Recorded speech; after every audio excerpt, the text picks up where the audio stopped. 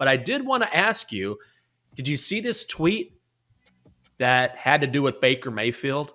Apparently, there is a Mexican food restaurant in Norman, Oklahoma called Tarahumaras. And Baker Mayfield visited yesterday, and as a joke, so they could put it up on Twitter, filled out a job application. So if things don't work out with the Browns, and it looks like it's not going to work out, if he's not traded to the Panthers, if it's not traded to the Seahawks, you can go to Norman, Oklahoma, and perhaps in the fall, Baker Mayfield will serve you a couple of chimichangas. This is a PR move on his part, for sure. He is trying to win back some good attention on social media. Because where do you go when nobody likes you? You go back to college where you won a Heisman and you were the king of the castle and the big man on campus in Norman, Oklahoma. So I think this is what he's doing. He's needing some love and affection because he ain't getting it in Cleveland. So he goes on down to Norman. He makes a joke of himself. Is this what you think he's trying to do? Is trying to make light of the situation? I think it's a couple things. A, he needs some good PR. It's, hey, look at me. I'm just Baker Mayfield. I'm a regular guy. I like ordering tacos just like the next guy. In fact, I'll make you taco. You like a hard shell? You want a soft shell? Huh? You want a Modelo? I can get you one of those. So A, that's part of it. And then B, I think he just needs some love. He's one of those players that, of course, he will always be beloved in Norman, Oklahoma. So if they don't appreciate you in Cleveland, and now he's not the top dog anymore, he can always go back to Norman, and he can always go down to the local Mexican food restaurant or anywhere he goes, and he's going to be a god. So I think he needed this for the old ego, too. Also, I think every person should have to work in the service industry. I know this is not like a waiter or waitress job, but still, don't you think the attitudes across the league would be way more humble if they knew what it was like to work in the service industry? Have you ever been a waiter or I almost said waitress. Have you ever been a waiter? I have not. I worked in a grocery store for 2 or 3 years, but I have watched as a regular at the local bar scene here in DC. People are terrible to people in the service industry. They are terrible. And I remember one time, I have a lot of stories where I'm just mind blown. I'm like, how are you treating another person this way? I'll never forget my friend Steve down at this bar down the street, which got closed because of COVID. And I would pop in and he would always give me the newest IPA they had on tap. And we watched some games and he was just having a rough day. He goes, man, you're not going to believe some of the people that have been in here tonight. And as he says this, I watched a guy who was pretty slammered and he walked up to the bar. He orders something. Steve gives him the drink, and this guy goes, "Just make that free," and walks off. And Steve's like, "Whoa, no! What are you talking about? Who walks up, orders a drink, and says, 'Just make that free'?" I couldn't believe I saw that take place. But yeah, if you work in the service industry, I can't even imagine what you have to deal with. Yeah, so I think as a humbling device that all professional athletes should have to work one day as a server with some kind of disguise on, so like people can't recognize them.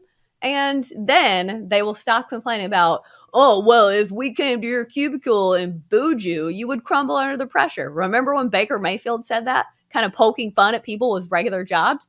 Maybe work a day in a regular job and see how it feels. Maybe you would crumble under the pressure of people demanding that you got my order wrong. This is your fault. This food is not cooked well. Well, guess what? I'm not the cook. I am the server. So I think he should do that.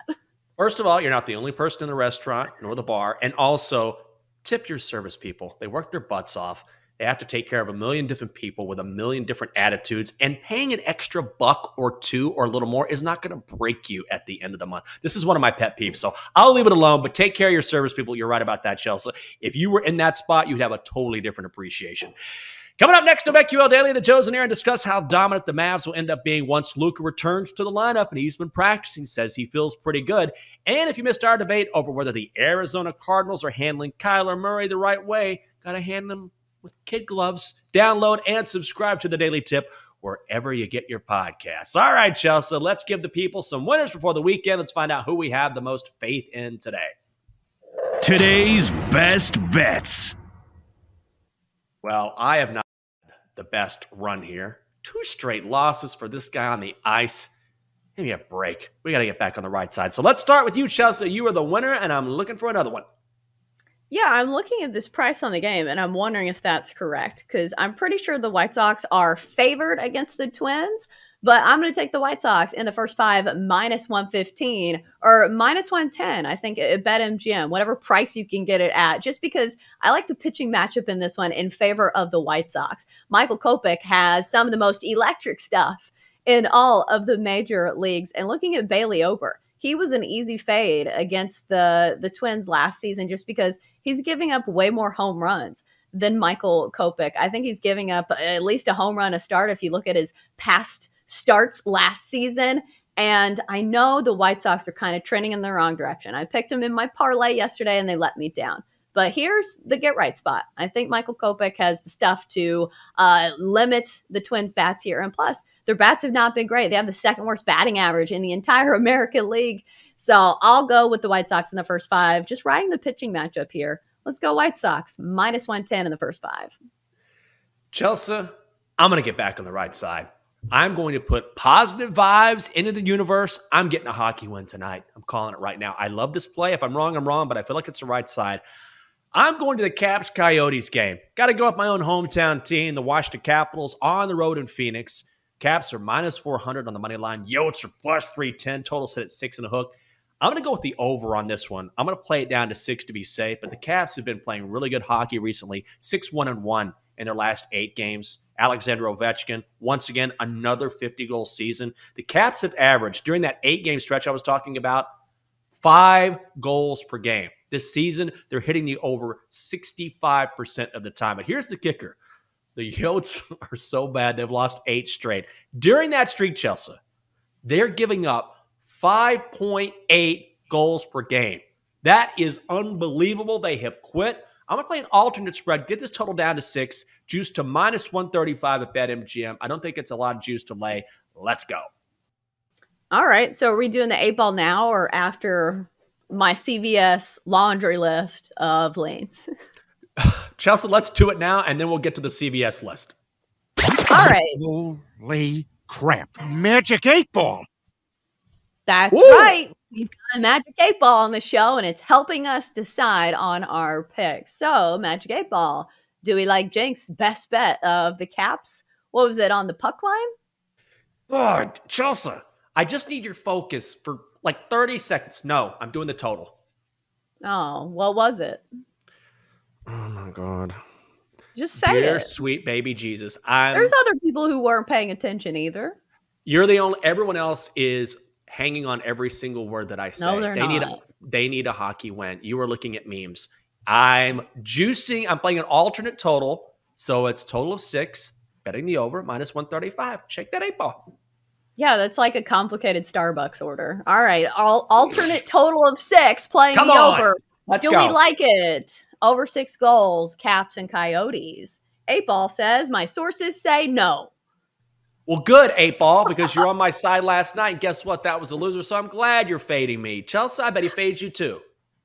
That's what you get for doing a complicated order. It's too many steps. It's not All right, 8-ball. complicated. All right, 8-ball, do we like White Sox in the first 5? 8-ball says, it is certain. Of course. Trying to, there we go. If you want to watch Chelsea show off the 8-ball, she's a natural. It is twitch.tv/BetQL, twitch.tv/BetQL. Always worth the wait. Well done, Chelsea. I know you guys can't see it if you're listening, but she does a very good job with it. All right, Chelsea, let's see your CVS list of leans, as you put it. All right, deep breath.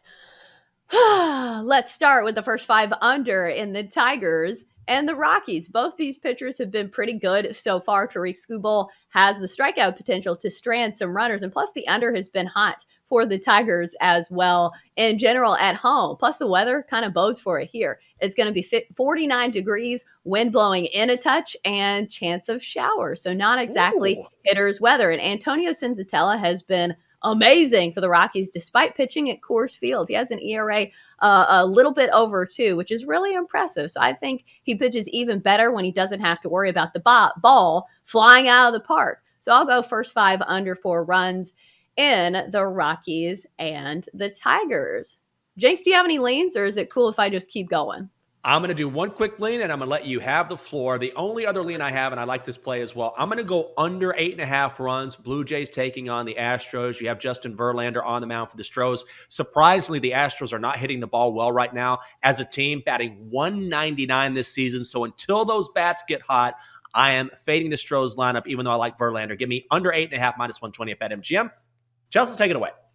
Ooh, I like that. I might add that to my card. Yeah, let's do that. Under 8.5 for me, too. A strikeout prop that I have, Hunter Green of the Cincinnati Reds. I'm going to go over a strikeout prop of 5.5 strikeouts. Looking at the Cardinals, they don't strike out a ton. But looking at their series against the Marlins, Pablo Lopez struck out 9 Cardinals batters, and Sandy Alcantara struck out 6. Hunter Green has electric stuff. He throws over 100 miles an hour on most of his pitches. In fact, the ratio of 100-mile-an-hour pitches in his starts was only second to Jacob deGrom. This guy has incredible stuff. And looking at his last 2 games, he struck out 6 batters against a really good Dodgers team and 7 against the Braves. So I think he does it against the Cardinals today. Chelsea, do you have any more? We have 60 seconds. I kind of like Steven Matz over a strikeout prop, too. I thought you might have one. Hey, quick, let's check in with the Donkster, your BetQL 5-star best bet for insight analysis, historical trends, and more 5-star best bets. Download the BetQL app. Donkster went 5-1 last night. Tonight, he says A's plus 110 against the Rangers, Angels minus 185 hosting the Orioles. Chelsa, the Donkster 5-1. Donkster, wait, are you thinking? Are you? What? Whoa. He says, Dad, I had a great night. You didn't give me any time to talk. Well, that's why I'm the father and you're the son. Give me another good night. Give me another winner, Donkster.